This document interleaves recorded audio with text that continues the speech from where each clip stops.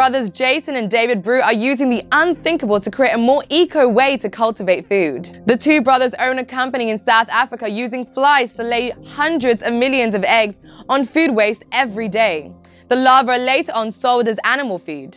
The Drews' company Agriprotein says its maggot meals are an environmentally friendly alternative to fish meal, a widely used animal feed made with ground dried fish. The Drews, who have encountered abject failure for 5 years just to make their plan succeed, say they have been fascinated with insects ever since they used flies and maggots to go fishing as children at their grandparents' home in England.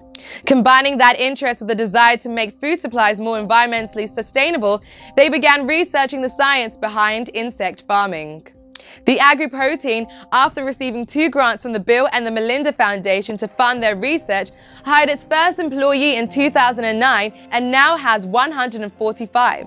Last year, it signed a $10 million deal with engineering firm Christoph Industries to set up 100 fly factories worldwide by 2024. The company plans to roll out facilities in Asia, the Middle East, Europe, and the United States. Agriprotein, which was founded in 2008, has raised $105 million in its most recent round of funding this year and is valued at more than $200 million.